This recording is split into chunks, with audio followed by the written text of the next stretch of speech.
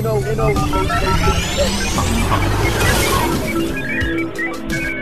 everybody, welcome to the first episode of Innovation Tech Talks, where we bring you all the newest innovations in business, gaming, STEM, and sustainability, quick, fast, and swiftly. Today's episode of Innovation Tech Talks is brought to you by Elk Products. Connected homes and businesses need smart control solutions focused on security. You know who can help you with that? Elk Products. Elk's M1 security and automation controls actually provide the ideal combination of security, access control, energy management, and integrated solutions for comfort, convenience, and simplicity. I'm not kidding. These guys do it all. It's great for residences, business, restaurants, fitness centers, everything. Visit elkproducts.com to learn a little bit more. Hey everybody, welcome to Innovation Tech Talks. You're chopping it up with Chuck, and we are here today with a couple of great guests we're really excited to talk to. We have the CEO of NINJIO, Zack Schuler, and we have acclaimed actor, comedian, singer, Jon Lovitz, and we're going to talk a little bit about cybersecurity today. How are you guys doing today? Great. Great, thank you. Awesome. Well, really excited to be here because number one, obviously cybersecurity it seems like it's always front and center. And we wanted to talk to you guys about what is NINJIO and what are you guys doing to help corporations and individuals kind of have a chance to fight against the threat of cybersecurity and ransomware and things like that. Yeah, so I guess I can take that. So thanks for the intro. So NINJIO is we produce cybersecurity awareness training. We do it in a completely unique way. We produce 3 to 4 minute long animated episodes.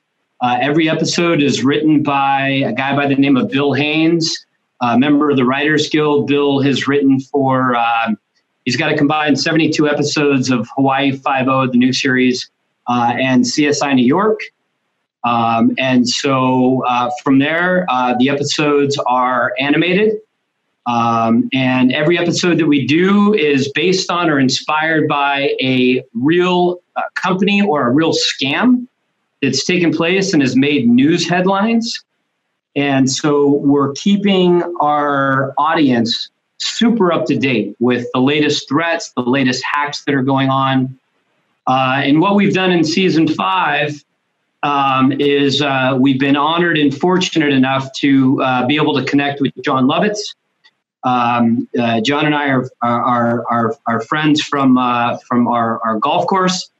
And Jon is, as you know, a world famous voice actor and comedian.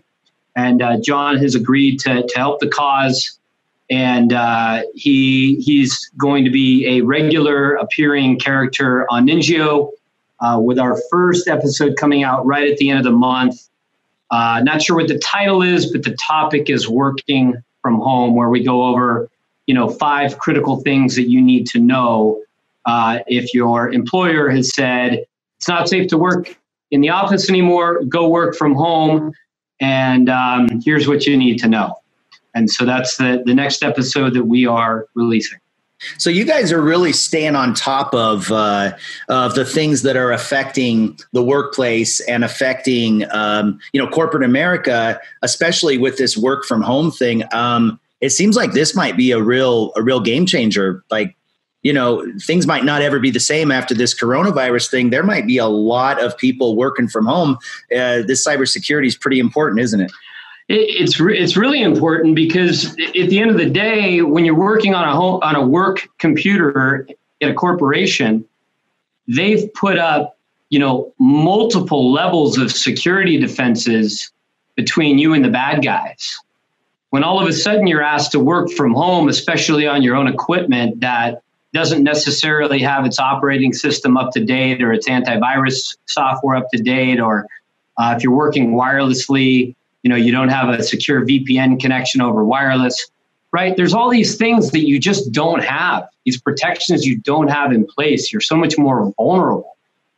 And so it's going to become a big issue. On top of that, with the pandemic that's going on, the number of scams that are coming out around the coronavirus, they're multiplying every day, just like the virus is.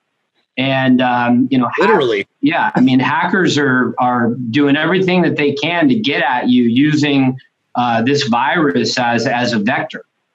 So it's pretty important that people stay educated on how to work from home.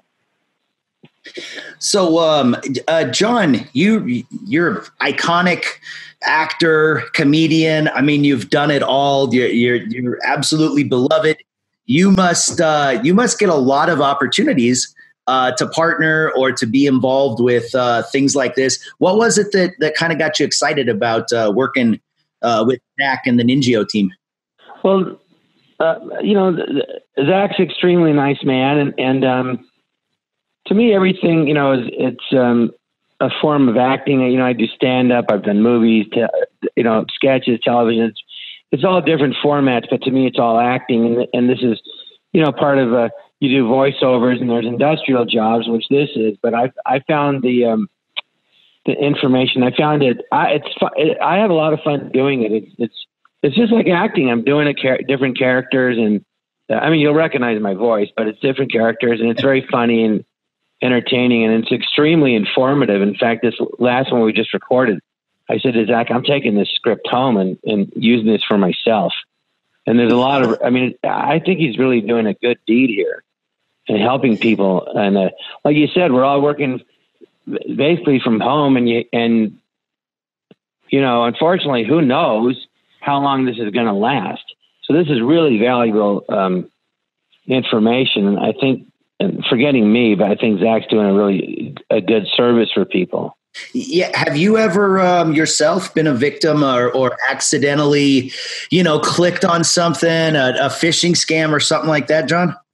Yeah. And then you had to quickly, shut your computer off, or even just on the Facebook on Messenger, and people started saying, "What is this message from you?" And it wasn't from me at all. I said, "Don't open it. It's fake." Yeah, I don't know how people got in it, but that happened to me a couple weeks ago. Jon, don't worry, that was me. I did that to you. Oh, just kidding. Everybody's a comedian, but only some get paid. That's right. But it's just doing it. We just recorded it yesterday, and it was very. I was learning stuff I didn't know, and to the point where I said, I got to take this home. I got to get a copy of this for my a manager who's working from home, and everybody. It's really important. Zack makes it. It's simple but informative, and can really protect your work. And I know. I get. In fact, I said to Zack, I'll turn my computer on. He goes, and then something just pops up and says, "You have this many viruses. You should buy this thing." And I said, "Is this a scam?" He said, "Probably." The average for, I don't know. I wouldn't know that. I always click no, but they're very clever. They are. They're sophisticated. They look real. You almost have to, before you click anything, you almost have to you got to look at it really skeptically. And I'm sure you guys probably got a video about that, right, Zack? We have a video about everything. Yeah. At this point, we have 54 episodes in the library now, and they all cover a different topic. And it seems really smart that you guys are going all in with the, first of all, 3 to 4 minutes. Is that because that's a good time frame for the attention span of the viewer? That's exactly right. The human attention span has dropped 33% since the year 2000. We used to have the attention span of 8 seconds, which was equivalent to a caterpillar. This is a true story. Basically, what that means is that if you're not engaged in what you're viewing, what you're reading, what you're listening to, the conversation, if 8 seconds go by and you're not engaged into it, your brain goes somewhere else. It's now down to 6 seconds. That study was done by Microsoft between 2000 and 2014. So that's a 6-year-old study. Imagine what it is today. I just heard that the millennial attention span is now 2 seconds, which means that if they're not engaged in what they're doing, in 2 seconds, their brain goes somewhere else. And so it's through social media and everything else, we've created a form of ADD within society because of the way that we deliver information in such short bits and bytes. And so I knew going into this thing, like, I'm not going to be able to lecture somebody for 10 minutes on a topic. Like, it's got to be short and to the point. Wow. That's really smart. And by the way, there's more ways for people to get in now than ever, isn't there? Like, if, people are working from home, you've got all your connected devices, and it just seems like we have really opened ourselves up. Everything's connected. Everybody's on social media. Everybody's got, email on their phones and stuff. But it seems like we've really opened up a lot of different ways for bad guys or bad actors to get in, and they're just getting better and better. Yeah, they are. I mean, what's getting better actually isn't the technology. You might be surprised by this, but you can now go online and you can buy a ransomware kit from somewhere in Eastern Europe. And all you got to do is load up the email addresses that you want to send the ransomware out to, and you push go, and it'll send out ransomware to whatever email addresses you put in there. And guess what? If you have a problem, they have an 800 number for tech support. So that's what's going on out there. It's called crimeware as a service. And so individuals aren't necessarily getting that much more sophisticated. I think, the scammers are getting better, and they're taking advantage of more things and figuring out, more things to take advantage of. But the hackers, like the true people that are breaking code and stuff, like, you don't need to do that anymore. All you need to do is let somebody in. And they're getting crafty when it comes to that. Yeah. So there's no as far as material to cover, it's literally endless. Like, it's almost like you can't keep up with as many different creative schemes as there are. So there must be lots of subject material for you guys to crank out videos. Yeah, I mean, if John would do an episode every day and Bill would write an episode every day and we could animate an episode every day, I could literally put out an episode every day. And I could retire. And yeah, exactly. So you said you guys. Zach, I have a question then with both of you. Isn't it kind of like when you get the robocalls and they'll say, hello, this is the IRS. You owe us money. Please call us back at this number. And people do. And then the IRS says, no, we don't call people. We don't give numbers. It's like a scam like that, but it's on your computer, right? And I think that's what did. Well, yeah. I mean, those scams happen on your computer, but, NINJIO, we cover phone scams as well. We've covered that exact scam. Because it's not just about the computer. It's about all the different ways that people get scammed, which is, I get those calls all the time. I get a call about your insurance or your warranty on your car is about to expire. Please call this number, Yeah. And I know my warranty isn't going to expire, and it's not from the dealer that I bought the car. Or it's constant. Yeah. And that's just calls, and on the computer, it's nonstop. It sure is. I got a really good one where they would leave a voicemail on my, I've got an iPhone, and they would leave a voicemail saying, hey, this is Apple support. Your phone has been infected. Give us a call back. We'll tell you how to fix it. And then I called them back. Eventually they kept calling and leaving messages. And finally I was like, all right, what's this all about? And I called them, and I just, again, like I said earlier, I'm pretty skeptical of this kind of stuff, but I could tell that it wasn't real. It was a fake phone room somewhere else, and they wanted me to give them access to my computer so they could go in and fix it on my Mac. And I can tell you right now, maybe I got lucky there, but there's a lot of people out there that don't know. And especially what I've heard from a lot of stories is a lot of older folks, like a lot of people's parents, they're kind of trusting, and they, back in the days, you'd trust that voicemail or whatever, and they're getting, they're getting taken advantage of, almost like this real virus that's out here. It seems to disproportionately hit older people. So it's really scary. We've got to keep our parents and grandparents and stuff like that in the loop as well, because they seem to be a target for this kind of stuff.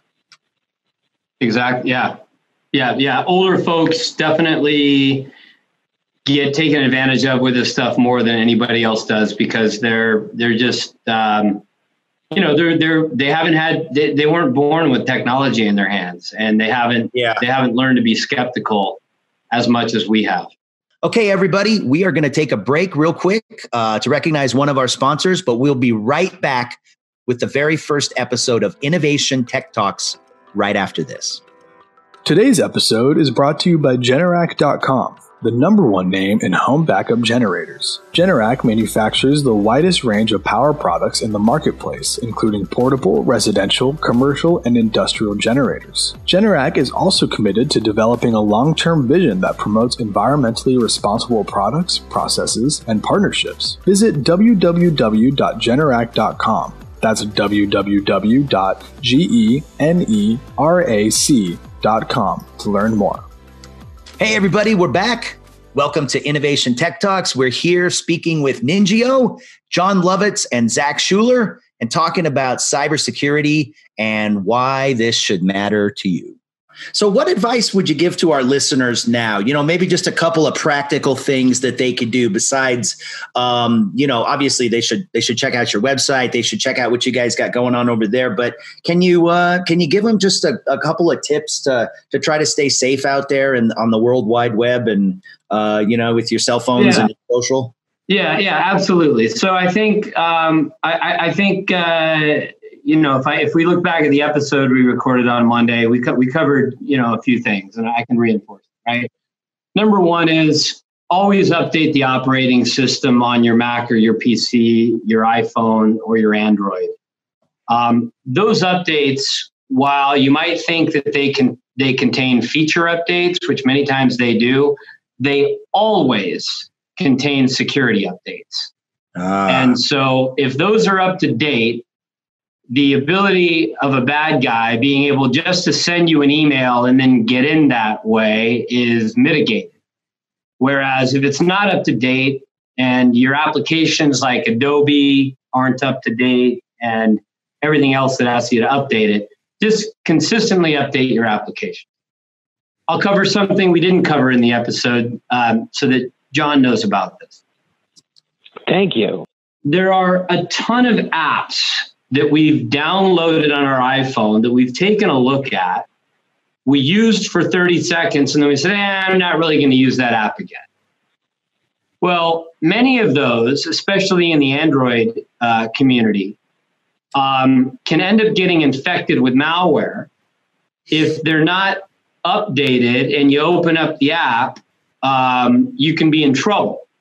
And so the recommendation is sanitize your phone.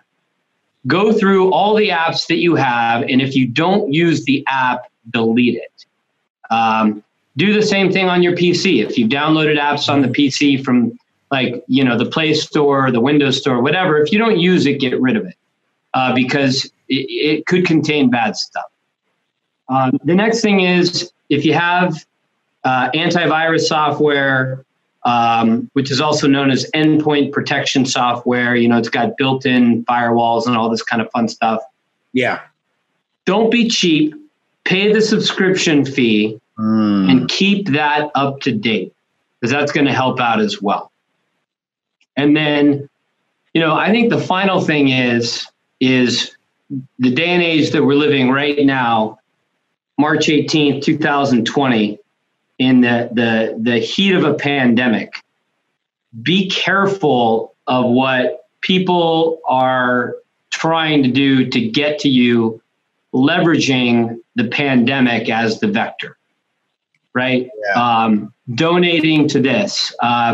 There's a big one out there now. There's this really cool map that you can pull up on your computer that is like a heat map. It'll show you where the cases are, and you click on it, it'll show you how many cases in this county and how many people have died and all this kind of stuff.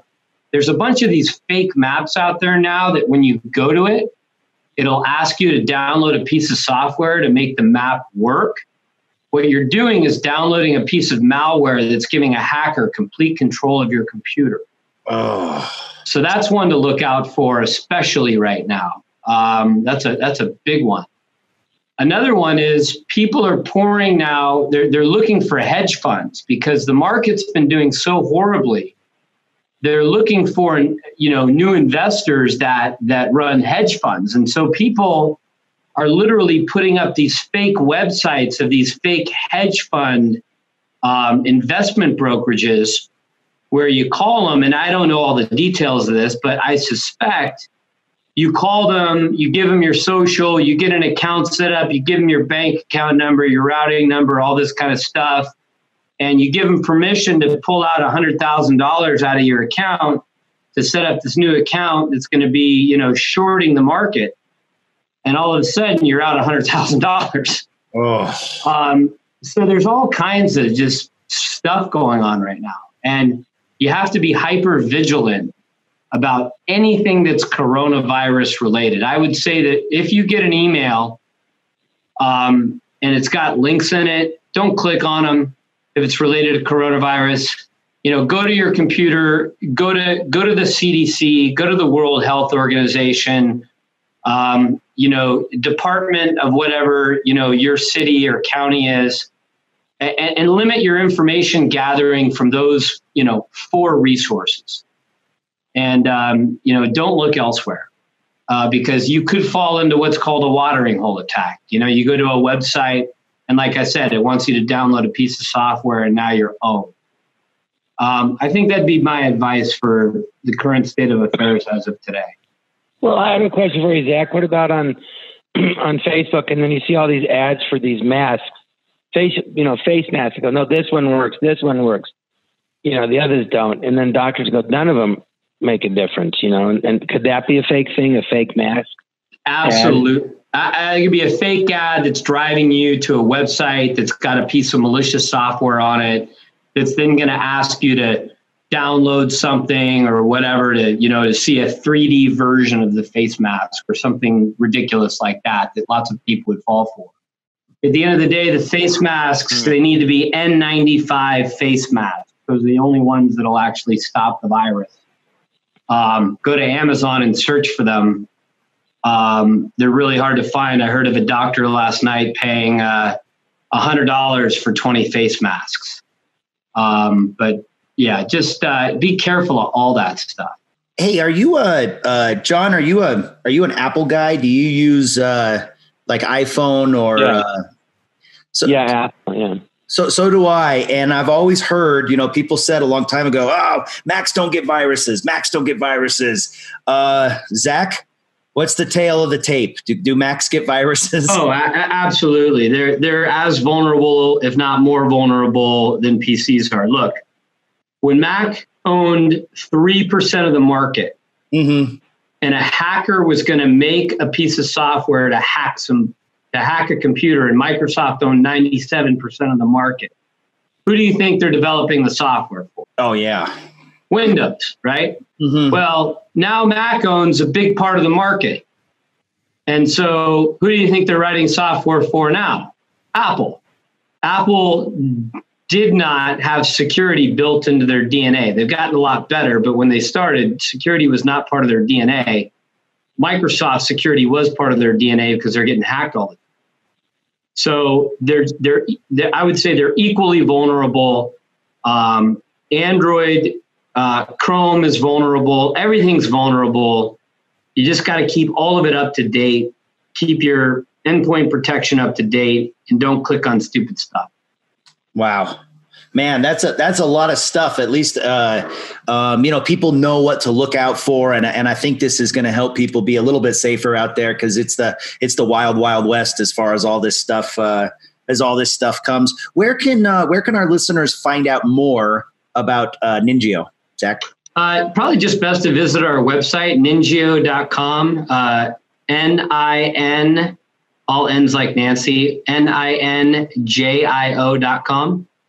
And, up there, we've got some sample episodes of just general security awareness training that we do. And, you can go up there, and if you wanted to be contacted by one of our reps that'll, reach out and give you a more in-depth demo of everything that we cover and all the stuff that we do. You can go out there and just, fill out an inquiry and somebody will be in touch within about 24 hours. And we're happy to help. Awesome. And Jon, you got anything besides this project here? Do you got anything coming up or anything that you want to let our audience know about? Well, on TV, I'm on a game show called Funny You Should Ask. It's 6 comedians, and Byron Allen produces the show, and it's like a funny game show. We just tell jokes. So if you need to laugh, I'd watch that. And then, in the future, I have stand-up dates, but right now all the clubs are closed. They're not. It's a very strange time. All the clubs are closed. They can't shoot the TV show because obviously you need more than 10 people to do a television show. So that's not happening. And then all the movies and television shows are shut down. I mean, the whole entertainment industry is just basically closed. Yeah. It's very strange. I've never experienced anything like this. I mean, it almost sounds like when Orson Welles did the radio show H.G. Wells' War of the Worlds, and everyone panicked. And it's kind of like time is stopping. I unfortunately was in New York when 9/11 happened, and I remember that day, and everybody was just in a daze and in shock. And it just seems like that's what's happening now, and no one knows what's going to happen next. And then, by the way, I don't have it. That cough is from I was going to say that's bronchitis and allergies. I can attest to that. I was with Jon like 8 weeks ago, and he still had the cough. So unless he was victim 0 in the U.S. Unless I had the virus for 6 weeks, I'm fine. But man, I'm doing a lot of stuff. But it's one of the strangest times, and I just know when I recorded the script, I was reading it, I literally said, Zach, can I take this home? And it's really important stuff, but he writes it in a way that he makes it very simple to understand and easy. The steps you can take to protect yourself on your computer are very simple, because I'm not like the most, I can't write software or do anything like that. I do creative stuff, but even I understood what he was talking about, and it's a good thing. It's very helpful. It's like I think he's doing a good deed, for people right now to protect them. Well, I think that's right. I think that's exactly why we need to get the word out about this, is so that we can help protect people. And you're right, Jon. These are weird times, not only in real life, but on our connected devices as well. So anyways, I really appreciate your guys' time. It has been a pleasure speaking with you guys, and we'll look forward to more innovative, cool little videos coming out of NINJIO. And to everybody out there listening, thanks a lot for tuning in to Innovation and Tech Talks. You've been chopping it up with Chuck, Jon Lovitz, and Zack Schuler here. Thanks so much, and we'll talk to you again soon. Thank you for listening to today's episode of Innovation Tech Talks. And if you like this podcast, make sure that you like and subscribe and share with your friends. Also, make sure to check out all the latest tech news at innotechtoday.com, and make sure you give us a follow on social media.